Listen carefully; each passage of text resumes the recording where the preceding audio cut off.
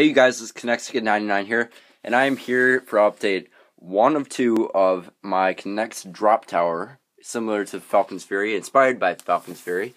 It's going to be called Tilt, and the reason why, as you can see here, you have row of seats, and when it gets all the way up to the top, I'm going to have like a little rod up here, and like a little overhang, and these seats are going to freaking tilt all the way. And it's going to fall like that, and it's going to break, and it's going to be probably the best K'Nex drop tower on YouTube right now. So that's going to be really awesome. Right now all I have done is the base, as you can see here. It's kind of half done because I don't have the amount of pieces that I would like. And then I have the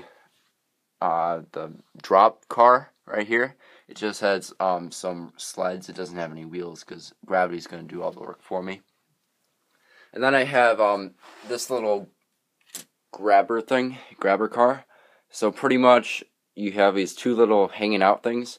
I'll just put it right on here for you guys. And I'll just let it drop. And as you can see here, oh, whoops, did it wrong way. Excuse me. There we go. Just drop it.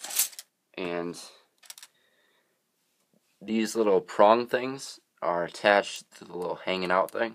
And as I lift this up, it should...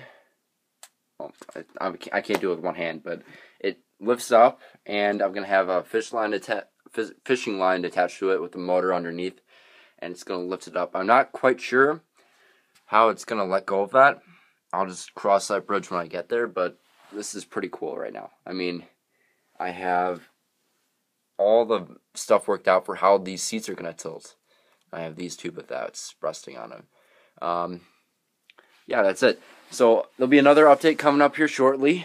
Probably another 2 weeks or so, because school is, as always, crazy. So, yeah, Connexicate99 out.